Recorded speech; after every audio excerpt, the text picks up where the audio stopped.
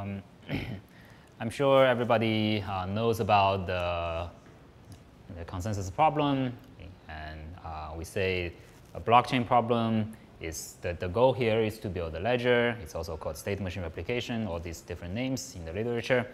Right? But the high-level idea is that we want a set of participants to agree on a totally ordered list of values. Right? Despite that, a fraction of the participants are malicious and they try to create disagreement, right, among honest participants. Right, and in this talk, I'm going to focus on what we call layer 1, right, meaning that we will focus on how to agree on these values. Right? We're not going to care about what these values represent, right, what they mean, and that's like they have different meanings in different applications. Right? For example, currency, right, or storage, smart contracts, etc. Okay. And so it's called state machine replication because if we can agree on these values, then every participant can locally evaluate these commands or state transitions, and we will, all the participants will stay in consensus, in sync with each other. Right? For example, here, the nice situation would be that every transaction, right, is agreed upon, and everybody can apply this monetary transfers and agree on the total balance and for each account.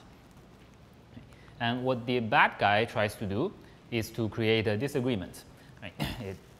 The bad guy tries to create two transactions, right, both coming out of his own account. Right? And if, say, the two honest users, A and C, they decide on different transactions, right, then this is called a double spend attack. Right? For our layer 1, it's called the violation of safety or consistency. And so this is a very basic introduction about the consensus problem. Right? The first thing I want to point out is that this is a classic problem. It has been around for at least 4 decades. Right? So what's new about the Bitcoin or the whole blockchain innovation? Right? And more importantly, it's not just about what's new. Right? So we can identify some new features of Bitcoin, right? But we should also ask, is it good? Right? Is it important? Right? So there's some new features that may actually be drawbacks or limitations of Bitcoin, right? Or they are nice but not as important as people think. Right? So yeah, this is not directly related to my talk, right? But I think it's a good exercise to and make it more engaging to just ask this question. Right? What do people think? Right? What do you think are good, important, and novel in Bitcoin and blockchains? Right? Proof of work, permissionless. Yes, that's the first thing that people notice. Right? That the Bitcoin system allows anybody to join. Right? And I would say this is a novel property of Bitcoin, and it is a good property. Right? But I would also argue that it may not be as important as touted or as people believe it is. Right? The reason I say that is nowadays the community is kind of moving away from proof of work towards proof of stake. Right? And in my opinion, proof of stake is permissioned. Right? Just like the classic consensus algorithms, proof of stake is no more or no less permissionless than classic algorithms. Right? And the reason is that in proof of stake, basically you have voting power if you have coins, right, in the system.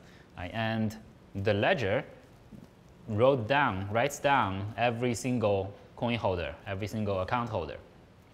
Right? So, and if you want to participate, you have to purchase some coins from others. Right? So those people have to sell you, are willing to sell you their stake, right? And that is the permission you need to get in. The fact that newcomers can purchase stake does not make it permissionless, right? Because we can also imagine for a classic fully permissioned traditional protocol, right? Say we have 100 parties running consensus, a newcomer comes and asks, hey, does anyone want to sell me your membership? Right? If they make a deal and the new person comes in and some old member leaves, right? That's the same thing as stake changing hands. Right? And but that's not to say proof of stake is, has no advantage to classic consensus. Right? It does, and there's a very important one. That's it supports dynamic participation. Right? In the sense that the total number of participants in a classic consensus is fixed. Right? When I say 100 participants, it's just this 100 participants. They have to, most of them have to be participating all the time. Right? Whereas in proof of work, proof of stake, that's no longer the case. The universe of total participants is very large, but at any time, there's only a small fraction of actually participating, right? And it can go up and down. Right? And this is the Bitcoin's hash rate over time. Right? And we can see over the years, it has increased 1 billion-fold. Right? And that is not to say that the Bitcoin's participation increased 1 billion-fold, right? Because it's a combination of two things: more participants, and also each participant having better hardware and better compute power. Right? But still, it's safe to say that the Bitcoin participation also increased hundreds or thousands of folds since its invention. Right? And you can also see there are also cases where the participation suddenly drops by half or even more than half, right? Because say the price crashed and many miners are no longer interested, no longer profitable, right? Or there may be government crackdowns on certain mining operations. And, and if we zoom in to a smaller period, you will see that this sort of sudden drops in participation or sudden increases in participation are actually fairly frequent. Right? When I zoom out, it's hard to see because everything is, is drowned out in the grand scheme of things. Right? But if we focus, if we zoom into about a few months, you can see the Bitcoin demonstrated a phenomenon level of robustness to participation, sudden changes in the participation. Okay, and this is a protocol I would say it's novel, good, and important in Bitcoin, right? That classic protocols do not have. Why was that last graph jagged that way? Is that because of sort of regular? Yeah, I didn't really investigate. Okay, so first I should clarify that this bottom is not 0, so it's not as dramatic as it shows. Right? But still, I think these two are about 40% drop. Yeah, I didn't investigate this every single instance. Right? Yeah, it seems that there are just miners shutting down their system and opening up regularly. And right, since we're on the topic, I'll just give one more example, right, that certain properties of a Bitcoin may be novel but not necessarily good.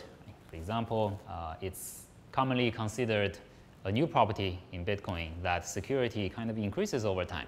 Right? When a block first shows up, you can't finalize it yet. Right? When it's buried deeper and deeper in the chain, you have more and more confidence that it's going to stay. Right? So this is also a somewhat novel property of Bitcoin. Right? But it's not a good one. Right? It leads to long confirmation latency. If we can finalize it right away when it shows up and don't have to worry about it grows deeper and deeper, right? That's a better protocol.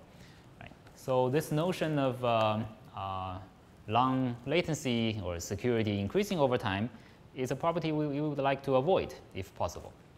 Right? And the longest chain style protocols that Bitcoin pioneered have this drawback, and the classic BFT does not. Right, so that leads me to the central question we'd like to ask in this work. Right, can we achieve dynamic participation and low latency at the same time? Right, so basically combining the best of both worlds. All right, so then this is the outline of my presentation today. I'll first help review the longest chain style protocol and the classic BFT protocol, and we will see why they have the respective trade-offs, and then I'll give more rigorous definitions and models, and then the main part of the talk is to extend classic BFT algorithms to support dynamic participation. And if we have some time left in the end, I can throw some open questions. What else is novel in Bitcoin that we should try to achieve, or try to obtain without paying for its prices and drawbacks? All right. So yeah, I'll go over this briefly. I think everybody knows how Nakamoto's longest chain consensus work. Well, all the time we're doing some local random lottery. Each node is trying to solve a puzzle. At some point, some node is going to solve it, and the winner of that puzzle is allowed to append one more block to the chain, and we keep doing that. And once a block is buried deep in the chain, we consider it committed, or decided. So this longest chain protocol, this lottery-based protocol, is what allowed Bitcoin to have dynamic participation. So suppose suddenly half of the nodes, or more than half of the nodes, disappeared, left the system. The protocol is still going to work. At some point, one of the remaining nodes will solve the puzzle and become a winner, and at some point another winner is going to show up. The rate of winners showing up will be reduced, but it will keep going. And so this is what makes the longest chain style protocol dynamic in terms of participation. However, it is also the reason for its long latency. And the latency of longest chain protocol, I put a somewhat complex formula here. There are multiple factors that contribute to its latency. The first one is this confirmation depth. We say that you can only be confident of a decision if it's buried deep. How deep? That is usually a security parameter. In practice, it's 6. But if you want to get a higher level of security, you may have to wait for dozens of blocks, or even higher if you want a cryptographic level of security.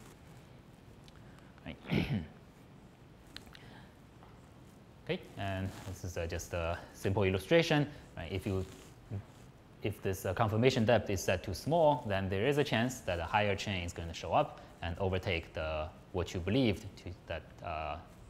to be the committed decision. Okay, so there are other things that leads to the long latency of Bitcoin. The second one is that there is a notion of block interval. In Bitcoin, every block per 10 minutes, and this interval needs to be set to be considerably larger than the network delay, than the message delay upper bound. Otherwise, your chain would not grow nicely as a chain. Otherwise, then there are concurrent puzzle solutions found all the time, and your blockchain will become a block tree, and that reduces the fault tolerance of the protocol. So the higher fault tolerance you want, the higher latency it will be. So we always say Bitcoin tolerates minority, but it's not really 50%. It's more like 49.7%, something like that. Some later systems like Ethereum pushes this further by reducing the block interval, and then they're sacrificing their tolerance to something like 45, 46%. So we cannot push that too far. And the last term is what I'll call the actual participation level. So if you think about it, in a Bitcoin-style system, we kind of have to make a guess that how many people are around, how much computation power is around. And then we need to set a difficulty to make sure that a block shows up on average about 10 minutes.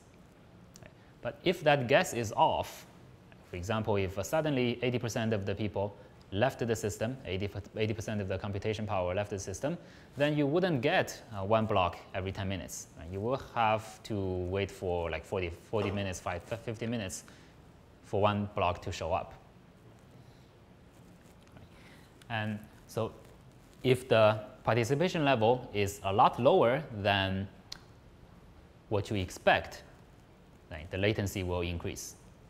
On the flip side, right, these two are kind of two sides of the same coin. If the participation level is a lot higher than what you expect, right, then you would lose fault tolerance.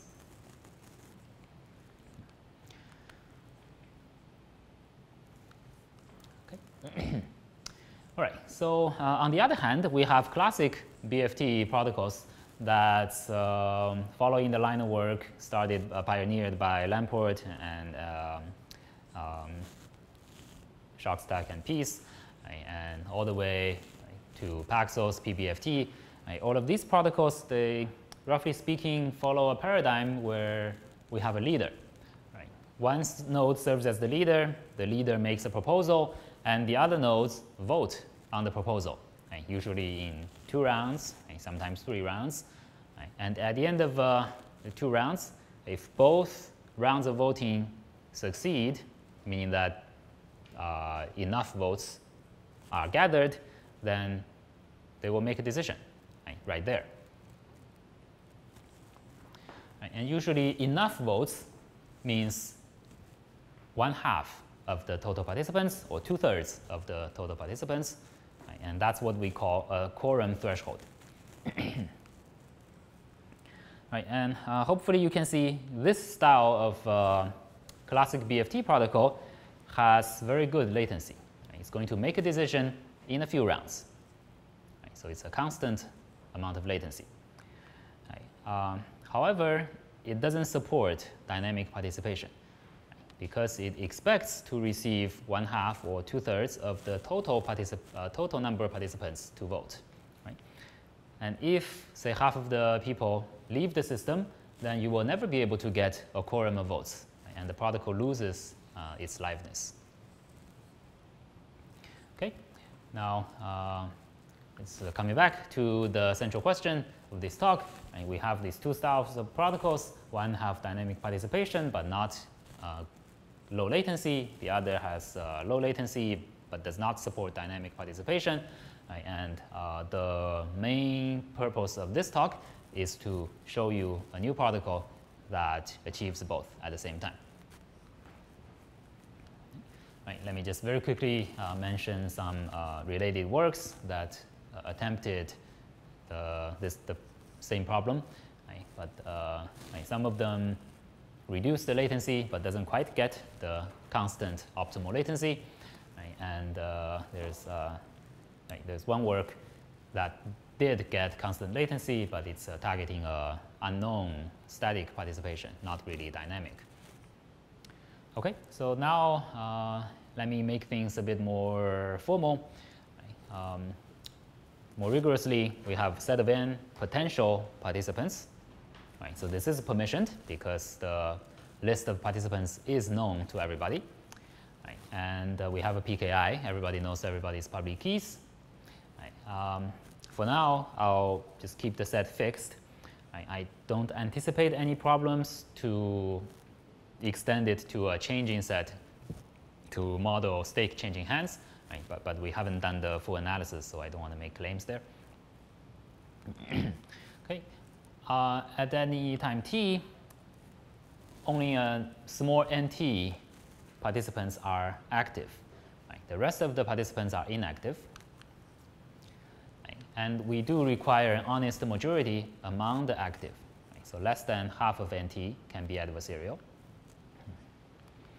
Okay, and any participant can transition between inactive and active at any point.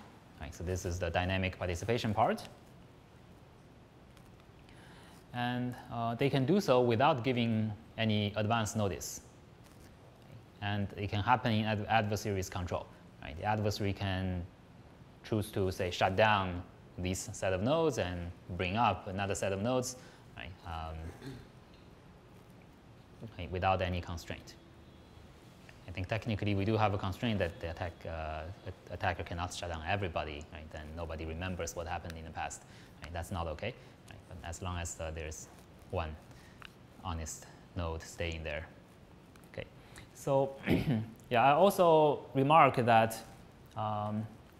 we currently assume that the adversarial participant never goes inactive, right? But this is more of a technicality because if it's a bad node, since it's Byzantine, it can do anything, right? It can give its secret key to another bad node, right? And then goes inactive.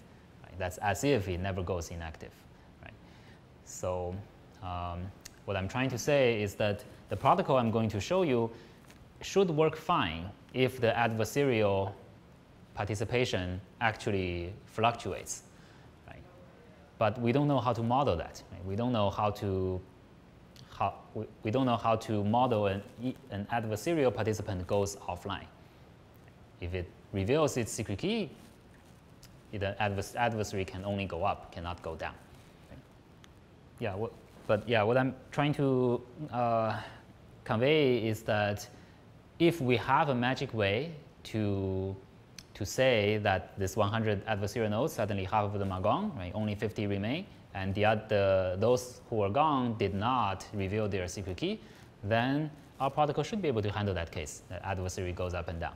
Right? It's just that we don't know how to model or formally forbid these bad nodes from giving up their secret keys, right? Or giving up the future messages they would have sent if they were active.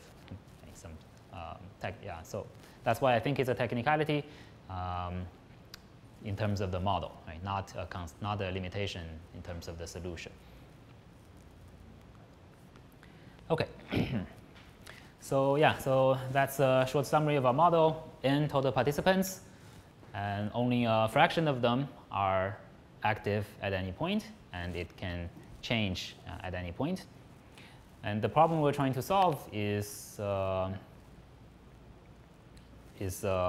of a variant of state machine replication or atomic broadcast. Right? Participants send values, and they want to agree on the ever-growing sequence of these values. Okay. And there's one more important assumption we need to make in the model. Right? That is, there is a known upper bound on the message delay. Right? Or this is the synchronous model.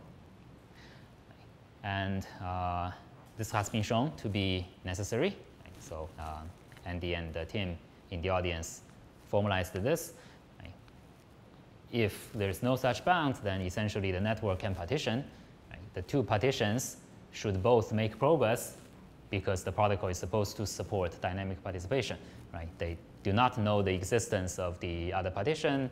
Right? They thought the other partition just went offline. They need to keep going on their own. Then there seems to be no chance in solving the problem. Okay, so yeah, this is the. Oops. Okay, yeah. Otherwise, the dynamic participation is impossible. I think I took out that one remark that Joe was asking. Right, what's the difference between this model and the sleepy model? Here we are assuming that a node, if it went offline, it knows it went offline. Right? It's a node went offline by knowingly shutting down its computer. Right?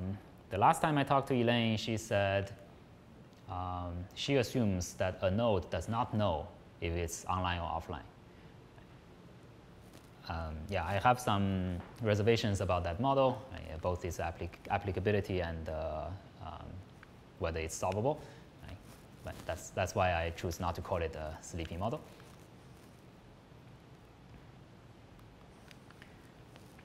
Okay. So now coming back to the classic BFT, right, we're going to try to extend it to support dynamic participation. Right? And here is the main challenge. Right? The main challenge is that it's based on a static quorum. Right? So the quorum size is chosen based on the total number of participants. Right? For example, half of n. So if very few nodes are online, then you will never be able to get such a quorum. Right? So we have to extend this notion of a static quorum to a dynamic quorum. Right? That a quorum should be defined based on the actual participation, right? Not the total population. Right. However, the problem is that we don't know the actual participation. Right. So the best we can do is to define a quorum threshold based on the perceived participation. Right. Meaning that I will ask the active nodes to send the message, I am awake, right? I am here. And then we count how many I am awake messages there are, right? And that is my perceived participation. Right? And the quorum size, right, which is how many votes I require, right, will be set to be, say, half of the perceived participation.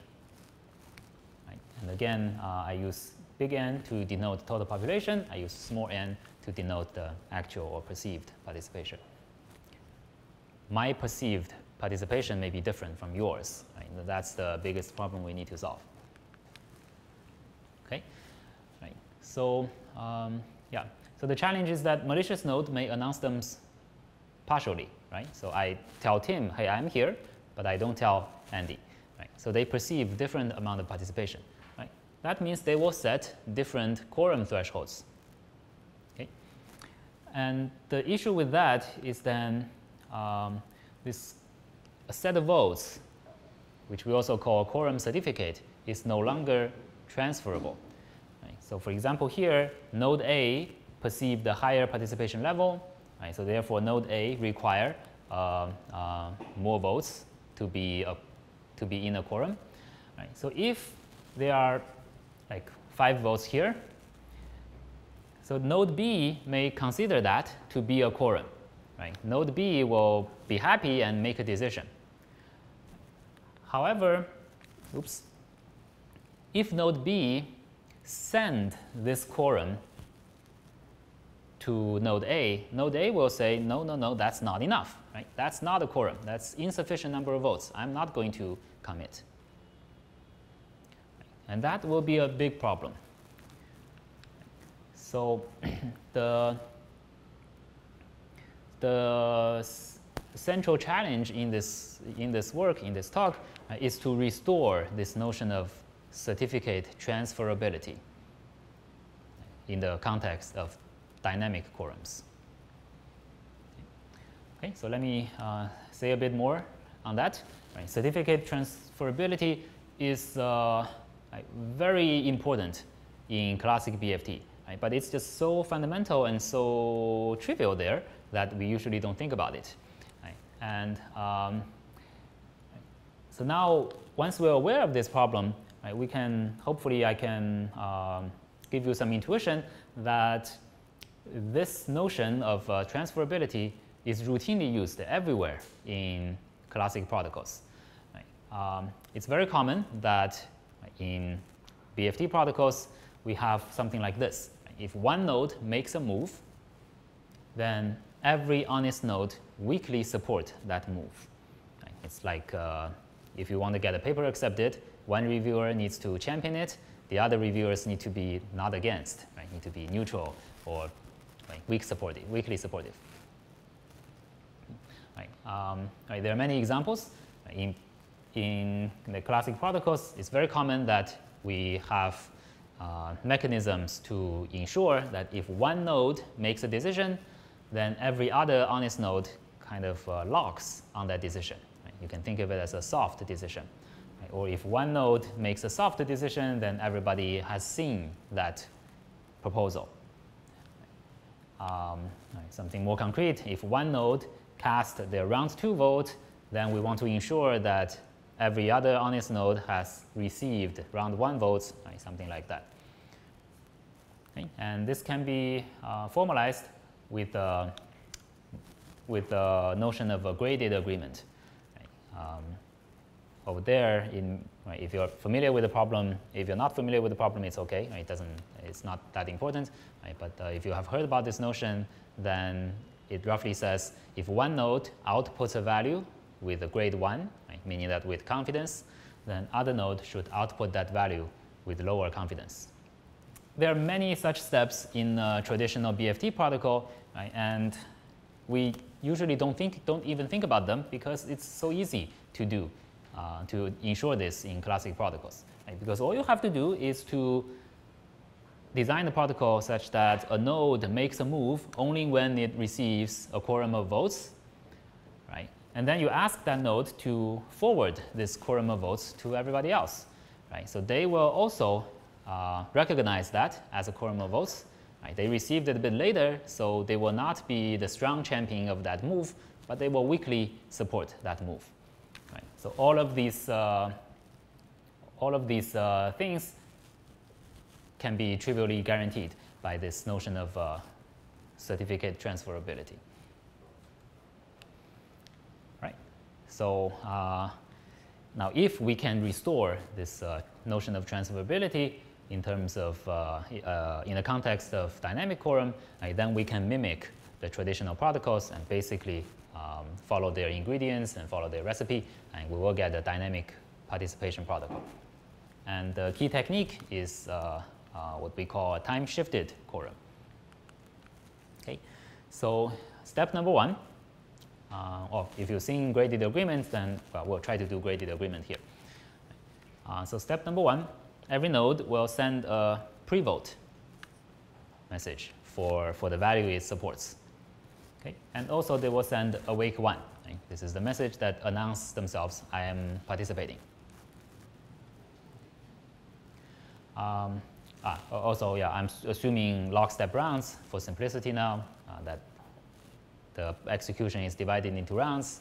All the message sending happen at the beginning of the rounds, and by the end of that round, all the messages sent in that round are received. Right, so this is kind of an idealized model. We can get rid of it, right, but I'm going to assume that for simplicity, for ease of presentation. Okay, we're also going to ask everybody to forward all the newly received messages.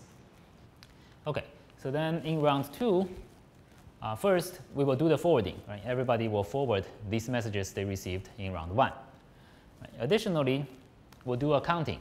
Right? Everybody will count how many pre-vote messages they received by the end of this round, by the end of the second round. Right? And we'll call that variable v1. Right, so bear with me, I'm dumping the entire protocol on you, but hopefully the intuition will be clear afterwards. Right. Now, third round, they will do every node will do another round of counting. Right? They will count again how many pre-vote messages they received. Right, so this is the total. Right? So V2 is certainly greater than V1, right? Or greater or equal than V1. Then they're also going to count how many awake one messages they received by the end of the round three. Okay. And additionally, they're going to send awake two. Right? That's another round of announcement that I am still here. Okay. Now, lastly, if V2 is more than half of M2, right, that is they were going to send a vote message. So this is saying the number of votes meet the threshold of a perceived participation. Right? Then they were going to do a proper vote. You can think of this as pre-vote as the first round of voting and the vote as the second round of voting. Okay. Now lastly, they're going to count yet again. Right? The number of awake one messages received by now. They're going to call that M3. And then they're going to do make their moves. If V1 is greater than half of M3, they're going to make their proper move. Right? If number of votes is larger than half of number of awake 2, they're going to do the weak supporting move. Okay, so why does this work? Right? Let's now bring in another node. Right? The property we want to ensure is that if one node makes a strong move, then everybody makes the weak move. Okay. Now let me first point out some important observations. Right. notice that the V1 of any node will be no greater than the V2 of any other node.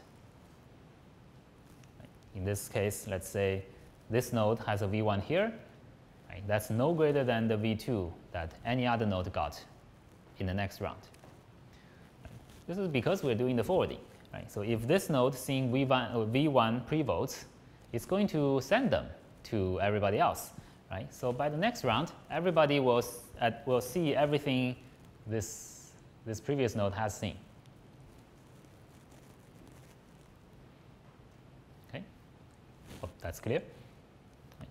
With the same logic, the M2 of this upper of a node is going to be no greater than the M3 of any other node. Right. Also because of forwarding, right? Anything that was seen here will be seen over there. Okay, now we are pretty much in business. Oops, okay. Now, if any node makes a strong move, so their V1 is greater than half of V3, M3. Right, let's say this bottom node is making the strong move.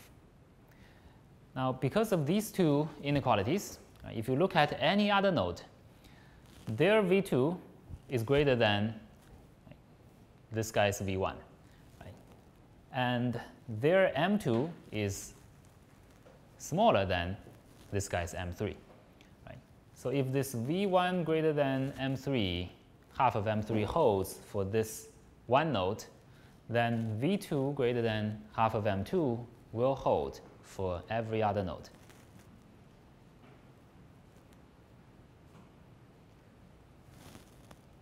Right? So that will make sure if one node makes a strong move, then everybody will vote. If everybody votes, then everybody will see that votes is more than half of awake 2, so everybody will do the weak support. Yeah, that is pretty much the key technique in this work. Right? Then we kind of got back this property that if one node makes a move, everybody is weakly supportive of that move.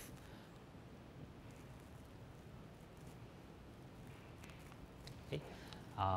Now, so yeah, I'll skip the detailed protocol, but from there, the time-shifted quorum can be used to build a graded agreement, right? And the traditional BFT can be viewed as a series of graded agreements. Usually, we don't view them that way because it only complicates things, right? But once we're in a dynamic situation, right, it's helpful to break down a traditional protocol as a series of graded agreements, right, and then we plug in that previous thing I just showed you, right, and then we'll combine that with a random leader election using VRF, VDF, right, or any other mechanism. Right, then we will get a consensus protocol with expected constant latency. Okay. But it's not super efficient concretely, because our graded agreement has 7 delta latency, and we need 5 of them, right, and our total expected latency ends up being a fairly large constant. Right? So yeah, so some future directions, right? Can we get better concrete latency? Right? And can we reduce the communication cost of this protocol? Right? Right now we're doing a lot of forwarding. Right? Everybody is forwarding every single message. That is fairly expensive. Right? Right? Having said that, I find the protocol very interesting, right? Because this is the first BFT protocol that handles dynamic participation, right, and achieves a constant latency. It's a very short list of some questions that I think are interesting and open, right, motivated by this, right, this question I posed in the beginning. Right? What else is novel, good, and important in Bitcoin? If we can identify these properties, then we can ask, can we get them without paying for the proof of work and longest chain latency of Bitcoin-style protocols? Right. To give you a few examples, the longest chain protocols likely handle intermediate model between synchrony and partial synchrony. right? But we don't know what it is. Right? We haven't been able to formulate such one. Right?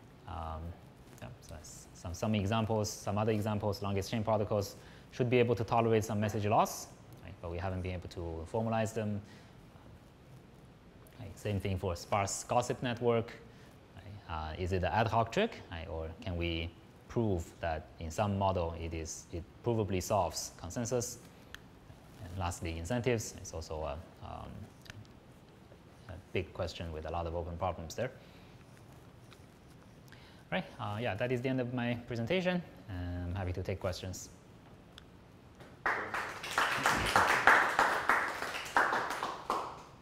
Have you thought about extending this or the relationship with like a communication, like a sublinear communication model where you randomly sample who's participating in every round? Right, we haven't tried. It seems compatible to me.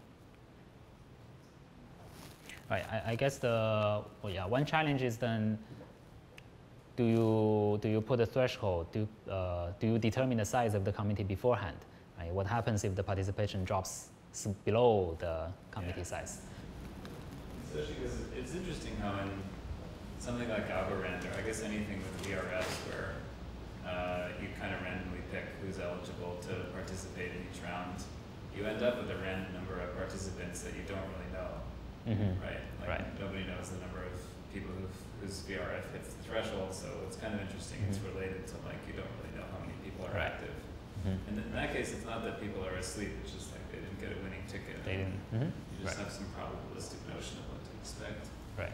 I guess they could also have gotten a winning ticket and sleep. Right, yeah.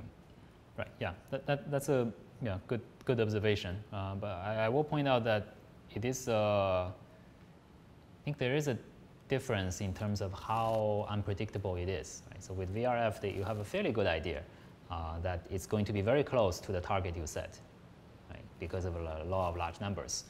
And I guess they also don't want it to be, they don't want it to be so big that the law of large numbers really kicks in, right? Because they want it to be like these. I think Algorand. They're usually like 100 or 200 nodes. Right, like that, right. But I think at that level, law of large numbers somewhat apply, right? And you may get like 10%, 5% error, right? But here we're really trying to target very wild swings. And sort of the steps of the protocol, do you need this set of active nodes to stay fixed across those steps? Yeah, that's a great question. We don't need it for safety. We do need it for liveness. During this period. So, okay, yeah, because the claim I made here is that if one person makes a strong move, then everybody makes a weak move. That's the safety lemma, right? But it doesn't say that there will be one person making a strong move, right? That part needs the stable period, right? So in that sense, we're kind of adopting the mentality of partial synchrony, that we're going to maintain safety, even it's wildly swinging, right? But we're going to get liveness only when there is a stable period.